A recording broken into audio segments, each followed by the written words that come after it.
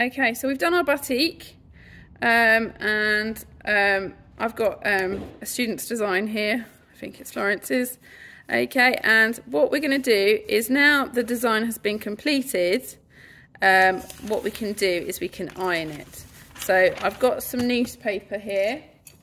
I'm going to get a few bits of newspaper here.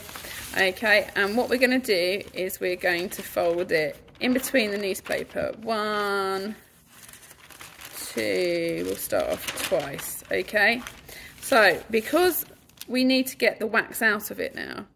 Okay, if you ever want to go back and do more wax over the top, you can.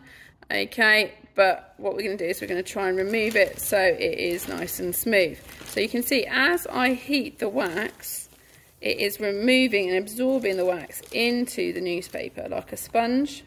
Now, because that's come through quite a lot and we don't want to get it on the our iron, I'm going to add another piece of newspaper, and I'm going to keep ironing this until I've removed all the wax. And you can see it all gets absorbed, it's come through again.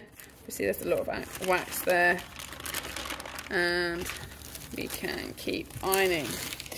Okay, so it might take you a little while to iron that. Sometimes we can use a heat press, but you might need to use quite a lot of newspaper.